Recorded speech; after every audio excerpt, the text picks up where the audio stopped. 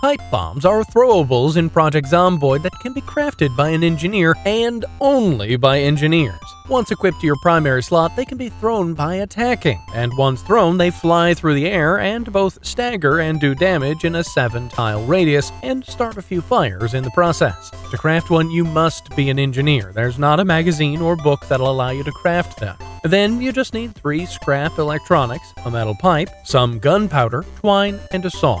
After crafting, you can attach either a timer, a motion sensor, or a crafted trigger, as long as you have the trigger, timer, or sensor, and 2, 3, or 4 electronic scrap, depending on the electrical level. Appropriate recipe magazine and duct tape are also required.